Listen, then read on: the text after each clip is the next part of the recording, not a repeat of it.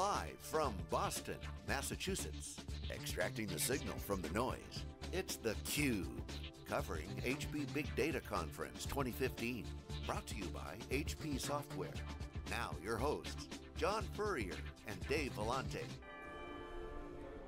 Okay, hello everyone, welcome to day 2 coverage live in Boston, Massachusetts of SiliconANGLE's theCUBE, our flagship program. We go out to the events and extract the signal from the noise. I'm John Furrier with my co-host Dave Vellante with Wikibon.org.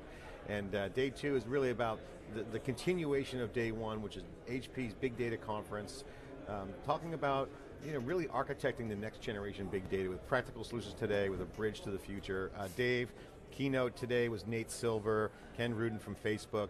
Obviously Nate Silver, heavy hitter, predicted the elections, now works for ESPN, and Ken Rudin, who I hosted a panel with a couple months ago on analytics, is from Facebook, which we know, and for the folks who aren't following, the deep analytics-driven culture that Facebook has, it's in their DNA. It's basically ridiculous how much Facebook uses analytics.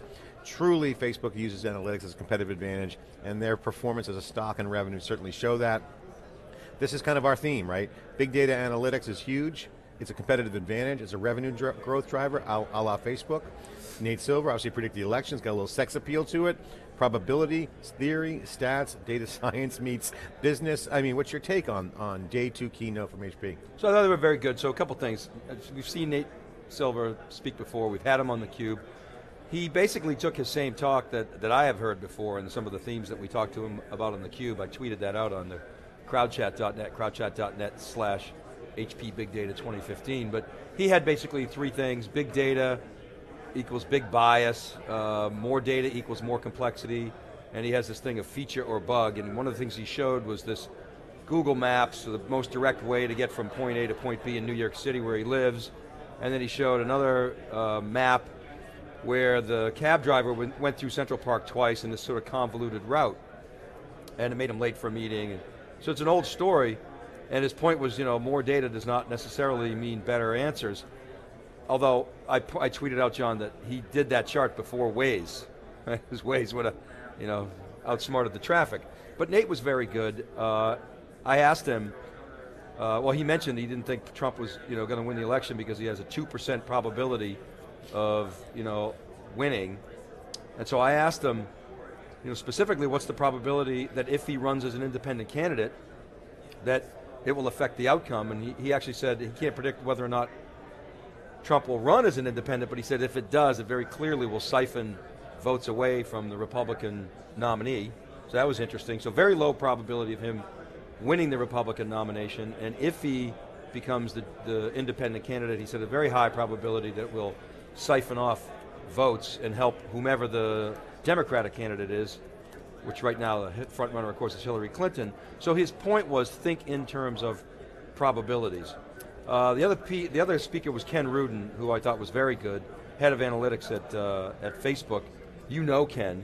I think you've had him on before, or have interviewed him. I hosted a panel with him. And he was very good. He said, I'd like to take issue with one of the things he said. I don't necessarily disagree with it, but I want to put it into context.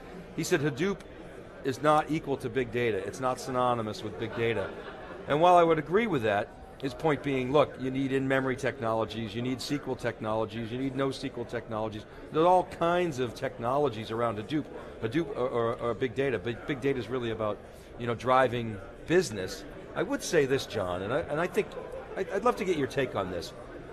While Hadoop may not equal big data, Hadoop changed the whole conversation. The idea that you should send 5 megabytes of code to petabytes of data and ship function as opposed to trying to stuff all the data into a big God box changed the way in which we think about data. And I think it spawned the big data movement. I got a phone call from you late at night one night and said, get in a plane, go to New York, we're covering Hadoop World. And I said, what? What's that? So you were on top of this trend. You remember those days. Yeah. I mean, Dave, Hadoop is one of those things where, I could be super critical of Hadoop on one hand and then, totally love it on the other. But here's the bottom line. We had an editorial meeting this morning with our team, and one of the things we discussed was the future of Hadoop, because it's not a mutually exclusive environment from a technology standpoint. Again, we heard Maribel Lopez yesterday say it's people, process, technology in that order, and we're finding that one of the key challenges in today's market of big data and certainly cloud is the fact that it's the people transformation, not so much the technology, although they're both going on at the same time, really a perfect storm in my mind. But here's what's going on. Hadoop is changing its relevance piece of the overall equation. It was all in like, oh, Hadoop is big data. That was the hype, part of the hype cycle to generate awareness to this new paradigm shift. Cloudera rode that wave, and certainly as Stonebreaker pointed out, they changed their perspective on that, became much more of an engagement hub or data hub, aka Impala, and they're still kind of pivoting and navigating and changing their vector, but their North Star is still the same. I mean, you talk to Cloudera, you talk to them in 2009 when they started, to today, ultimately it's the same kind of mission. They did have to navigate like a sailing vessel, changing courses a little bit to kind of catch the wind. But then you got Spark. Spark is totally hyped up right now, and that's not the end-all, be-all right now. Certainly InMemory is exciting. It's basically data warehouse on steroids, but again, that's going to die from the hype perspective, so that's converging. Hadoop and Spark are not mutually exclusive. Those ecosystems will continue to flourish.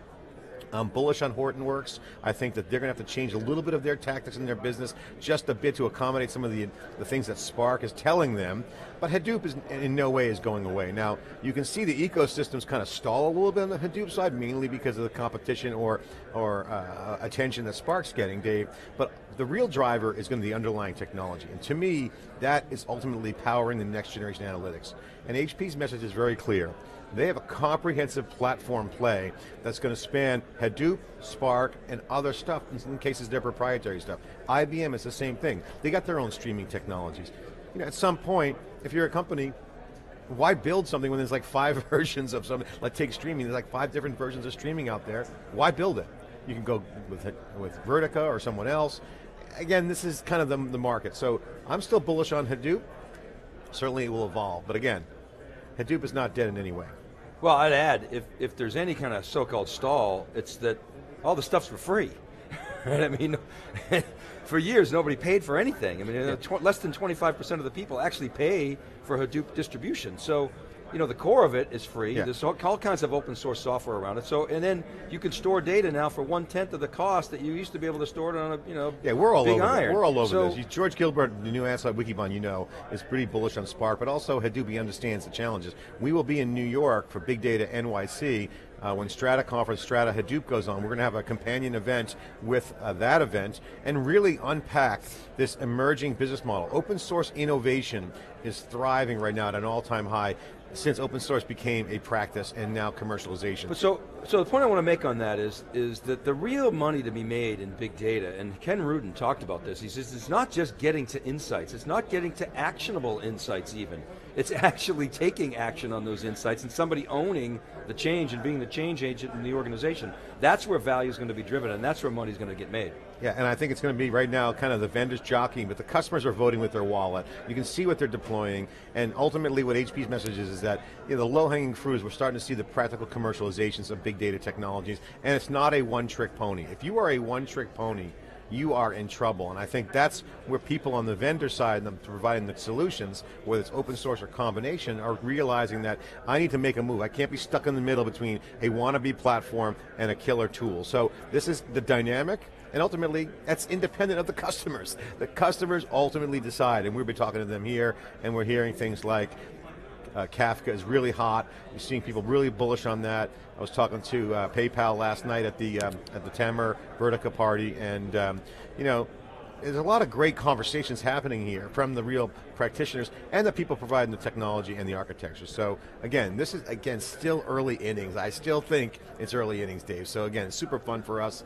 And again, George Gilbert at wikibon.com is putting out probably the best research in the business right now around systems of intelligence. You're going to see a lot more editorial coverage on SiliconANGLE.com to really kind of go into our 3 pillars, big data, cloud, and infrastructure. That's where the action is, and that's now dictating what's happening at the consumer level. Internet of Things, consumer, cloud, this is all being now kind of converging. So it's super exciting, and it's just great to be out in the cubes and getting on more data. All right, John, good. We got a big day today. We're here all day in Boston at the Seaport, and big lineup, heavy dose of practitioners. We got HP executives, partners coming on. We're on the ground. Yeah, and we're going to talk to the customers, and that's ultimately our focus on this event. We talked to all the HP folks yesterday.